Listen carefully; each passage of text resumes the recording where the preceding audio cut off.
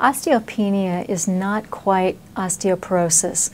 When we're talking about osteopenia, what we're talking about is decreased bone mineral density. Osteoporosis is where the bones have actually become sponge-like and very fragile. Now, many people think that this is something that we only see in older individuals. That's not true. With anorexia and disordered eating, the bones can start losing density early into the illness. And what happens is over time, the bones become more fragile and you become much more likely to have bone fractures.